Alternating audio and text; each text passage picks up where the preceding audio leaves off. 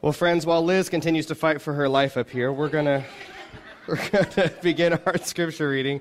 Our reading tonight is from the Gospel of Luke, and Scott's going to read it here for us in a second. You're going to hear two main stories tonight. You're going to hear the story of the birth of Jesus Christ and the first people that were told that Jesus was born, and it's kind of a strange choice that God makes. So check out this story here from Luke. Thank you, Alex. This evening from the Gospel of Luke. This is where we get Linus's, never mind, I'm sorry, Charlie Brown Christmas. Anyway, you've probably heard this before. The Gospel of Luke, chapter 2, verses 1 through 20. I'll give you a chance to find this in your Bible or your Bible app on your smartphone. In those days, a decree went out from Emperor Augustus that all the world should be registered. This was the first registration and was taken while Quirinius was governor of Syria. All went to their own towns to be registered. Joseph also went from the town of Nazareth in Galilee to Judea, to the city of David called Bethlehem, because he was descended from the house and family of David. He went to be registered with Mary, to whom he was engaged and who was expecting a child. While they were there, the time came for her to deliver her child. And she gave birth to her firstborn son and wrapped him in bands of cloth and laid him in a manger because there was no place for them in the inn. In that same region, there were shepherds living in the fields, keeping watch over their flock by night. Then an angel of the Lord stood before them, and the glory of the Lord shone around them, and they were terrified. But the angel said to them, "Do not be afraid, for see, I'm bringing you good news of great joy for all the people. To you is born this day in the city of David a Savior, who is the Messiah, the Lord. This will be a sign for you. You will find a child wrapped in bands of cloth and lying in a manger." And suddenly there was with the angel a multitude of the heavenly host, praising God and saying, "Glory to God in the highest heaven, and on earth peace among those whom he favors." When the angels had left them and gone into heaven, the shepherds said to one another, "Let us go now to Bethlehem and see this thing that has taken place, which the Lord has made known to us." So they went with haste and found Mary and Joseph and the child lying in the manger. When they saw this, they made known what had been told them about this child. And all who heard it were amazed at what the shepherds told them. But Mary treasured all these words and pondered them in her heart. The shepherds returned, glorifying and praising God for all they had heard and seen, as it had been told to them. This is the word of God for the people of God. Thanks be to God. Thank you so much, Scott. Friends, will you pray with me? Lord, we come before you here this evening to learn about this story we know so well, this story that you came to make your home among us. So God, open your word in a fresh way to us here tonight, that we may see with fresh eyes this story that we know so well. God, teach us here in this place. This is your house on your night, and we trust you. So God, move in this place. Let us hear what you would have to hear us tonight. Lord, we love you and we trust you. Amen. So I remember when I was a kid growing up, I used to watch all these Christmas movies, and in almost every commercial or movie, Christmas morning would come, and you'd see all the kids and family come running down the stairs, and they'd run to all the presents, and they'd rip them all open, and paper would just fly everywhere, and they'd all get their presents, and everything was amazing, and there were toys, and everybody was so excited, and it was just kind of this big chaotic moment. And I thought, man, that is not what Christmas looks like at our house. Now, my parents are here tonight. They surprised me tonight, so I'm sure that they will tell you a very different version of this story. But let me tell you, my 6-year-old recollection is by far the truest. So So this is how Christmas went down when I was a child in the Williams household. Somewhere around 4 a.m., I would wake up because I was just shaking all night waiting for Santa Claus. I'd wake up and I would look at the clock and I would say, "It says a.m., that's morning, let's go." So I'd run in there and I'd knock on my parents' door and I'd hear this like, "Ugh, hello, what?" I would say, "It's Christmas." I would hear my dad go, "No, it's not. Go back to bed." Ugh. So I'd like sulk off back to bed, and I kind of lay there and just kind of look around, and okay, look at the clock. Okay, it's 4:32. Okay, probably not yet. Okay, it's 4:33. Okay, probably not yet. And I'd sit there and wait until about 5 a.m. And I'd run in there and knock on the door. What? It's Christmas! No, it's not. So I'd go back to bed and lay there. Okay. About 5:30, I go back and do the same thing. Not yet. Okay, so I go back to bed. And I would repeat this on and on and on until probably around 8 a.m.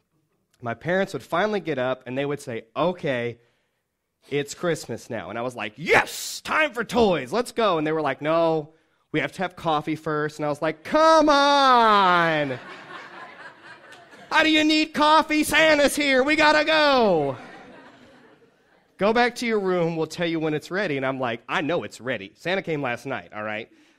Went back to my room, and then there was this protocol where we had to wait until the cameras were ready, everyone was in place. We had to sit behind my sister and I in prison, right? It's just me and my sister.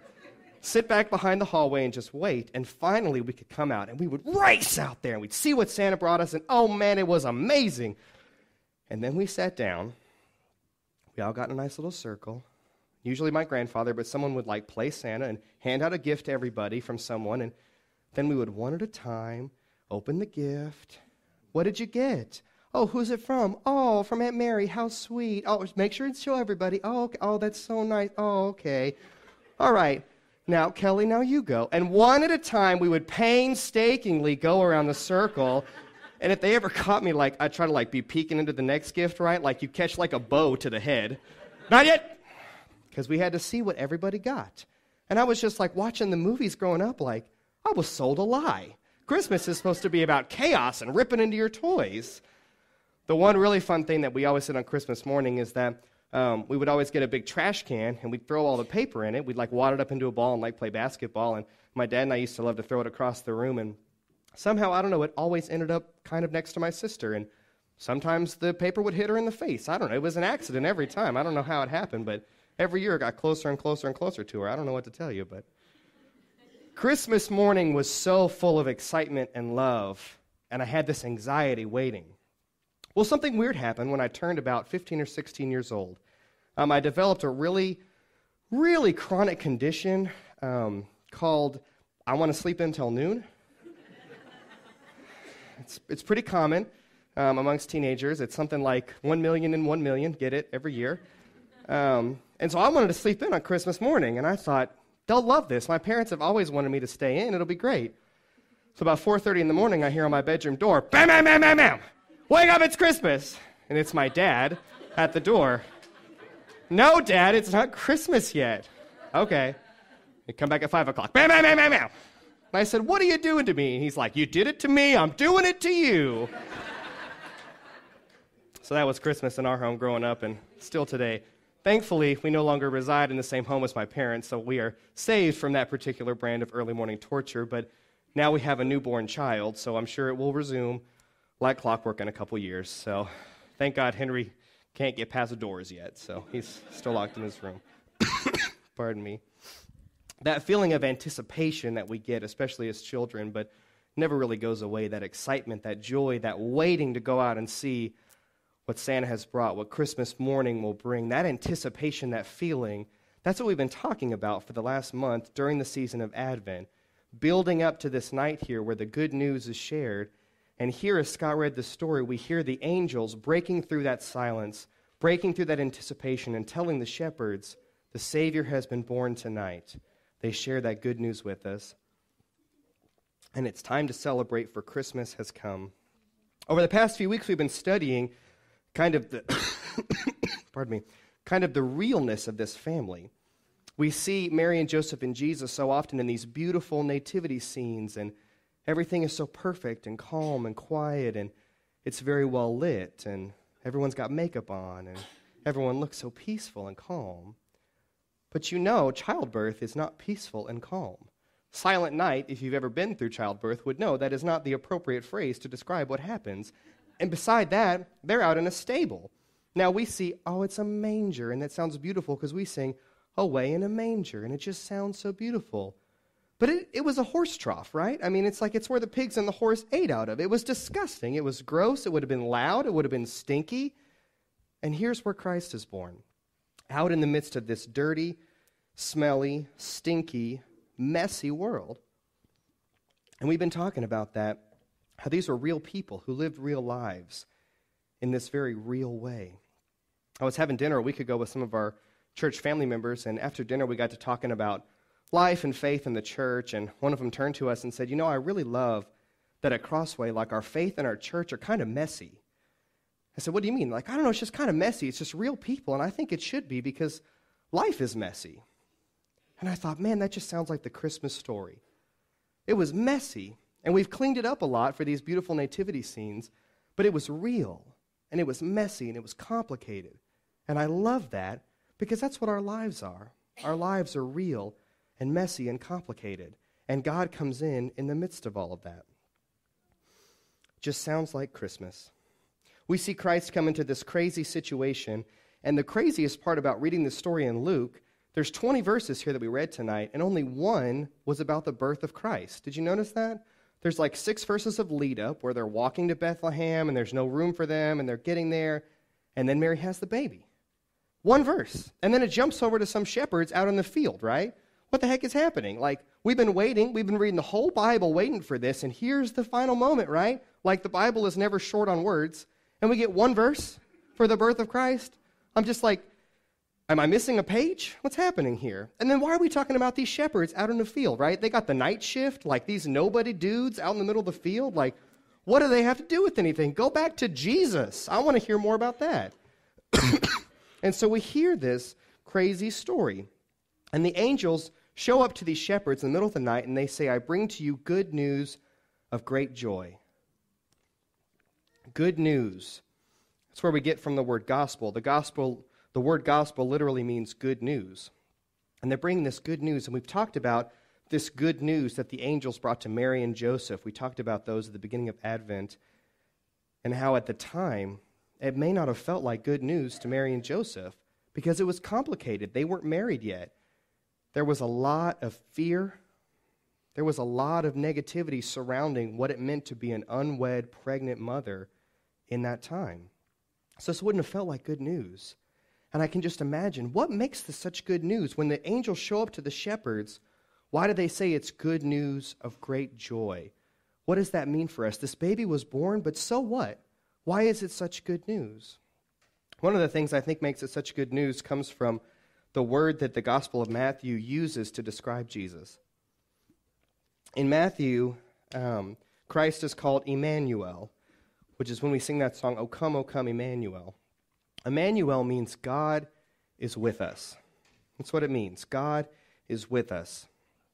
And it might not sound like such a big deal, but if you think about it, from the time we are born until the time we die and everything in between, we really need one main thing.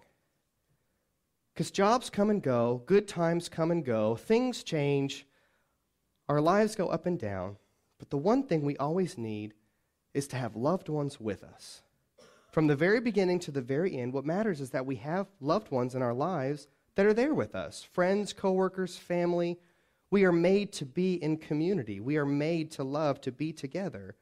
And so God embodies that by coming to be with us.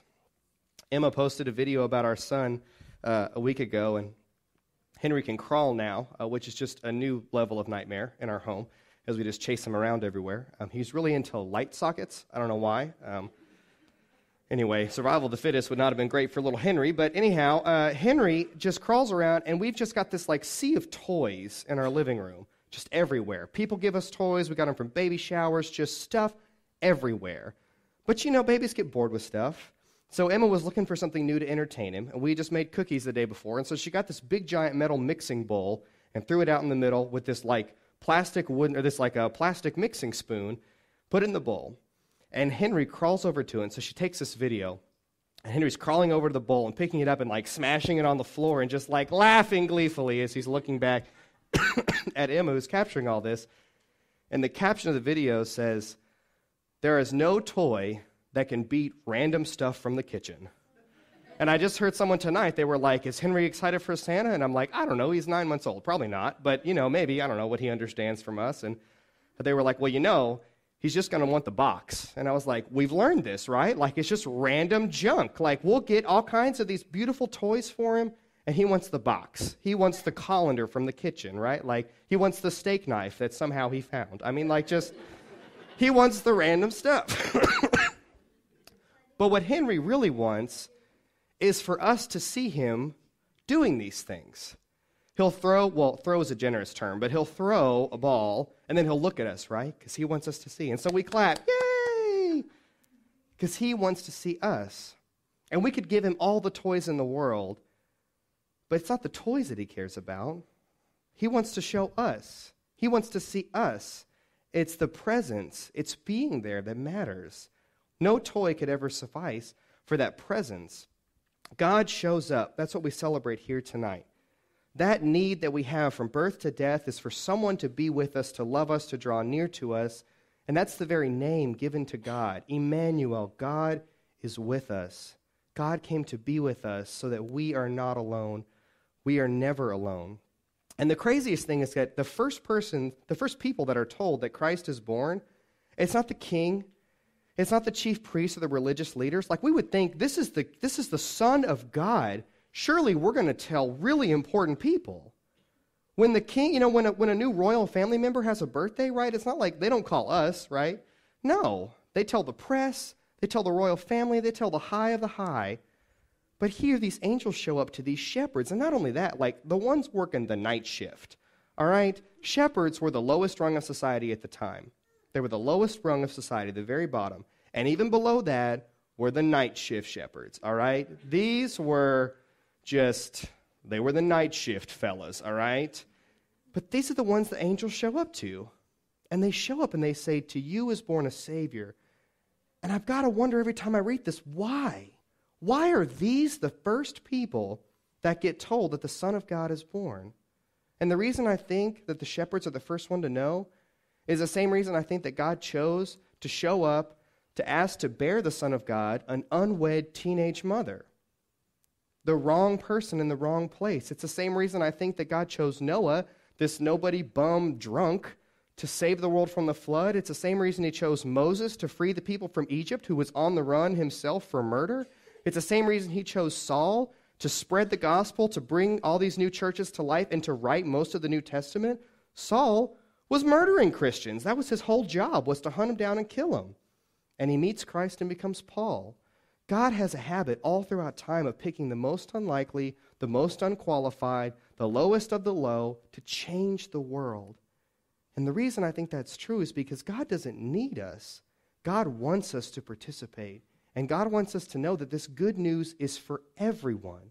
It's not just for those at the top of the class. They do okay in society already. God says, I came for the low. I came for those who feel lost, for those who feel alone, and everybody in between. And so God, the Son of God, is born out back in a smelly horse trough to nobody parents from a nobody town, unwed, in shame, and the first people they tell is these lowly night shift shepherds. Because God came for all of us. And constantly we see God continuing to play this out. All of this matters for us because there will come a time in your life, you probably have already experienced it, and some of you are there right now, but there'll come a time in all of our lives where we feel lost and alone, and we are overwhelmed by grief and sadness and heartache, and we feel like nobody understands what's happening. And people will say, I know what you're going through, and you won't believe them. You'll say, you don't know what I'm going through. You don't know what it's like. This pain hurts. Nobody knows. I'm lost and I'm alone. The reason Emmanuel matters, the reason God with us matters, the reason Christmas Eve matters here tonight is because God understands. God came and lived our life. God knows what it's like to be human. God came and was born as a helpless baby and lived a fully human life and experienced all the things that we go through. God knows what it's like to make friends. Christ had these friends that he grew up with and laughed and loved, and Christ knows what it's like to be made fun of, right? Because there's no way you make it through middle school without being picked on. There's just no way, even if you're the Son of God. Oh, carpenter, huh? what a great future you're going to have. I mean, like, they got to make jokes against him. He knows what it's like to be picked on. He had to have. He knows what it's like to have a friend betray him. Judas was one of his closest friends, and he betrayed him even to death. Christ knows what it's like to feel betrayed by God. Jesus calls out at the end of his life, God, why have you forsaken me? Because he feels alone. Even though he knows God hasn't left him, he feels abandoned and he feels alone. He knows what it's like to love, to feel loss, to be tortured, and to suffer. Christ knows what all those things are like because he lived them and is here for us today. That's why this good news matters. That's why it's good news of great joy. One of my closest friends just suffered a horrible loss. He lost both of his grandparents in a murder-suicide last week. And I was preparing to go visit. We were already planning to go down to Houston to see some friends, and it's where he lives. And I found out the funeral was this last Friday. And I didn't know what to tell him.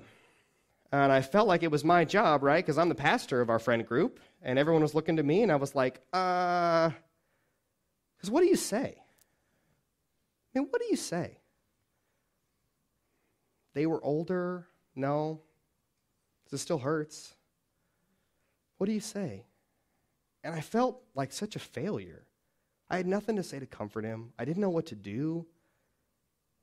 And I remembered this story. I was preparing the sermon for tonight, and I was reading this story, and I remember hearing that God is with us.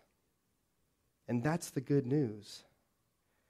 So I called him up and I said, buddy, I feel like I let you down. I don't know what to tell you. I have no answers. I can't tell you why. I've got nothing to say that'll probably cheer you up, but can I come to the funeral with you? It's the only thing I know how to do. I can just be there. And this is a friend of mine who does not ask for help ever. And so I assumed he would be like, no, don't worry about it. But he said, you don't have to, but it'd be cool if you came. And I was like, oh, man, that's as close to, a yes as I'm ever going to get. So I said, man, okay, I'll show up. And as I'm there, his parents always kept introducing me as, this is Alex, our son's pastor friend. And I'm like, oh, great, put me on the spot here. Like, now everybody's looking to me to, I was like, I don't want to say the prayer before dinner or something. Like, don't put me on that spot. So I was just there, and it was hard. But there was incredible love because the family all came together. And there was a powerfulness in that. There was forgiveness. There was peace. There was love and hope, even in the midst of this horrible tragedy. And I thought, you know what? This is what we celebrate. This is what matters, that we show up. Because that's what God did. God is with us. And so we are never alone. That's what we celebrate here tonight. God is with us, and so we are never alone. And friends, that is surely good news of great joy for all the people. Let us pray. Lord, we come to you tonight seeking your peace. God, this is such a fun day to sing these songs, to light these candles, to hear these stories we know. But God, it's so easy to wake up and celebrate the new year and move on, and it doesn't seem to have a lot of lasting effect for us. Christmas comes and Christmas goes, and we're on to the next season. But God, we are reminded here tonight why this matters. We are reminded that this matters because tragedy comes for everyone. And God, we know that you don't send tragedies, you don't cause these horrible heartaches, but even in the midst of them, you're there. And that's what tonight's all about. That you came to be with us, to sacrifice everything to come be with us. That is a gift we could never repay. And so, God, tonight we simply say thank you and celebrate and go tell as many people as we can that Jesus Christ is born. Lord, we love you so much, and we always pray in your holy Son's name, who taught us to pray, as we say together, Our Father, who art in heaven, hallowed be.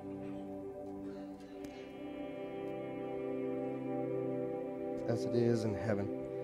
Give us this day our daily bread, and forgive us our trespasses, as we forgive those who trespass against us.